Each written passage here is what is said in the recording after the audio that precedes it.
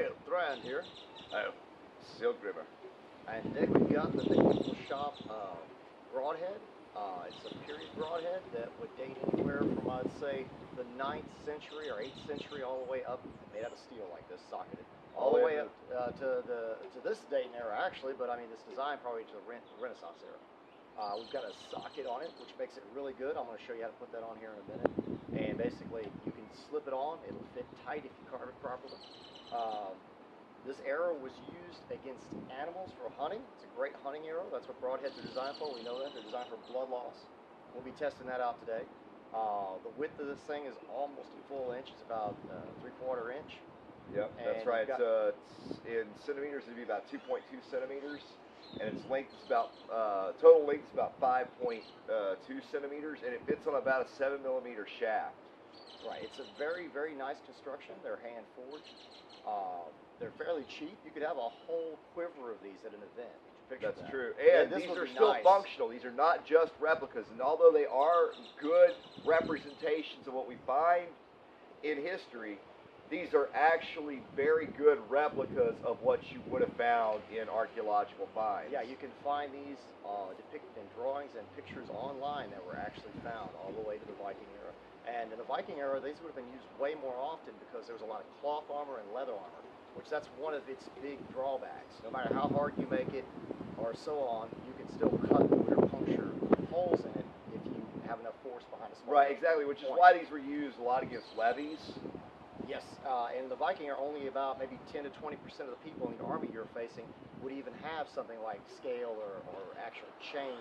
Or scale early period, chain came in later, but or lamellar even possibly. That no one would have it. So these arrowheads would work on the troops, but it would work very well on mounted troops. I mean, like later cavalry, century, later century. If you were in full plate, your horse didn't always have barding. Some of them did, some of them didn't. But if you had horses coming in, a light cavalry or something, these would definitely take them out. It'd be nice to have some of these in the quiver with your bodkins. Right. And they even had bodkin type arrows. They're not actual later century bodkins in the Viking era for armor. But I guarantee you that everybody would have carried a quiver full, at least a half a quiver of some of these in case they needed them. Because these bleed out quicker and cause a lot worse wounds. That's right. And a higher death count than just bodkins. Sure, this creates a highly significant wound, which is something we've covered in previous videos in our own web series. So the more blood loss you create, the faster your target dies, whether it's your quarry or whether it's an enemy on the battlefield. Exactly. The more you open them up. These can be put on loose if you like. If you carve them right, where they fit on loose and don't fit on tight, or you don't fit them on tight, you can put them in any angle you want. Let's say for hunting, you want them straight up and down. If you have straight fletching, and you'll make sure that it goes in between the ribs of the animal easier. If it's for humans, I guess, you can have it horizontal. You can change that at whatever whatever you want, your whim. I think it's interesting that you do it that way as well, because human beings have the ability to pull arrows get out. An arrowhead stuck in there, and then pull the shaft out and still have it open for you. Yeah. Which would make it a lot nastier. And it still works for hunting too. So if you don't pin it down, an animal can't pull it out. And depending on the way you carve it, you can put it on here so tight that it's not going to come off just because it's pressed on so tight. Exactly. Yeah. And so a lot of them are just slipped on the shaft. I mean, they talk about using different types of glues, but you really don't need to do this stuff properly. Show you how to shape that down the way you want it.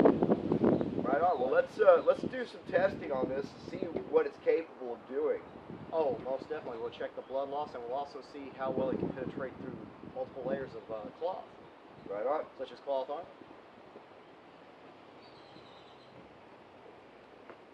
Alright, what I'm going to do is shape this pre-made arrow here. I'm assuming you're not going to make your arrows from scratch, but if you do, then I'm sure you already know how to do this. We're just going to shape this down to the socket.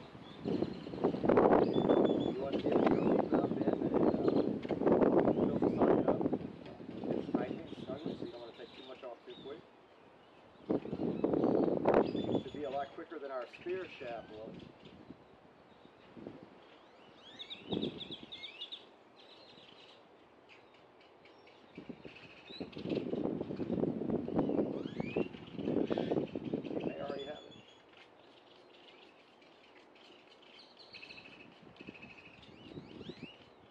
Also want it to fit properly.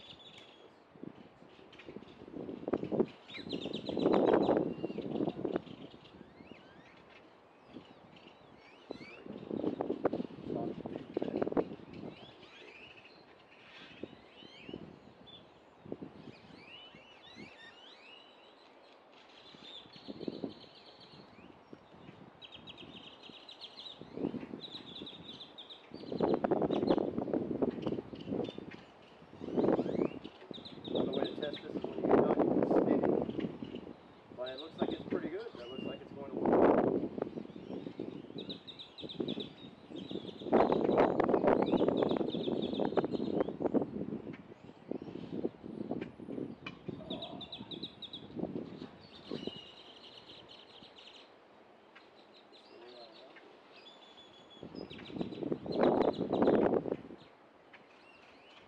Doing here is we're going to go ahead and shoot our target, and we're going to show the blood loss that you would have from a broadhead like this going into flesh. The best we can do on a hydraulic system, like the heart pumping and blood, is have the fluid inside the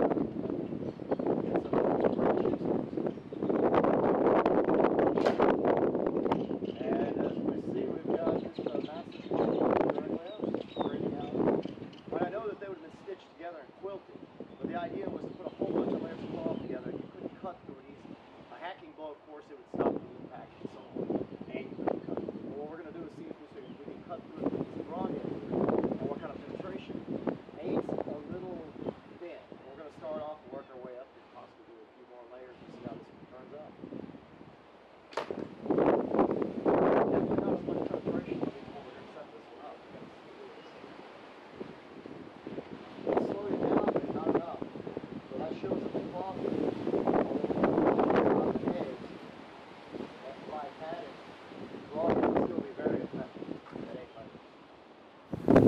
We're here now going to test this medieval shop broadhead on about 20 layers of linen over the bottle of fluid, which in this case is grape juice.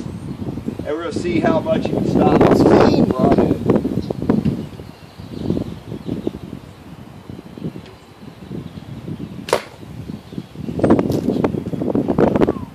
Man, that stopped it pretty good. But it seems to be still effective even through 20 layers of light linen. Yeah, this is at point blank range. And yes, it was effective going through. We got some nice cutting here. I think it's really nice, you know. This is great. Not all the way through though. No, but not only through, not through and through like any of the others. Hell, all right, we're back again. Now we've added 4 more layers, so we've got 24 layers of linen around this this grape juice bottle. So now we're going to see at point blank range what this broadhead can do and just how much you can cut through. Now we're using a 45-pound draw weight bow here, which would be about period. Oh, dude, it just bounced right off, I think. It sure looks like it. Let's check that out. Now remember, our linen is not true heavy linen. It's snagged right in the cloth. The cloth hung it right up. Never even. The way we explain this is we use lighter linen. They might have only had to use about 16 to 17 layers of heavier stuff. The cloth bound it up. Exactly. It would not let it proceed any further. Excellent. Let's see what this medieval shop broadhead can do at point blank range through 24 layers. This is a 45-pound draw weight bow, so it'd be about period. Oh, man. I don't think that had a chance in hell. I mean, that's a Viking hell. Right off. Yeah, but how rich or rinker would a man have to be to have enough servants to make that much cloth? You have to be an incredibly wealthy That's a lot of linen, and that's fine linen. They probably would use heavier linen. It tried to. So they wouldn't need as many layers, but that's still a lot of weaving. Yeah. Your wives would be upset, or you'd have to have a lot of thralls to do such a thing. Most men would not have that many layers of cloth to stop an arrow. Sure, you'd get a hell of a lot of trouble. And if they did, they'd probably have the nail on top of it too, so you wouldn't have to worry about it. Right, like I say, you'd get a hell of a lot of trouble if you were a bowman and you ran into something like that. Oh, most definitely, point blank. No doubt about it. Heads off for the bowman on that one. It went through up to 20 layers. 24 is where you reach your limit. You'd have to be one hell of a rich man to be able to wear all that. So I think they would still be used, definitely, most definitely. Like the Viking arrow almost on the battlefield all the time. No doubt about it, brother. Okay.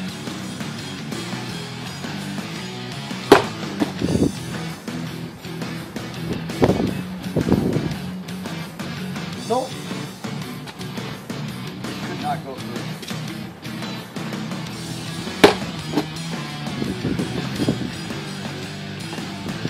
Even less than it would cost. They won't even go through as much of the arrow.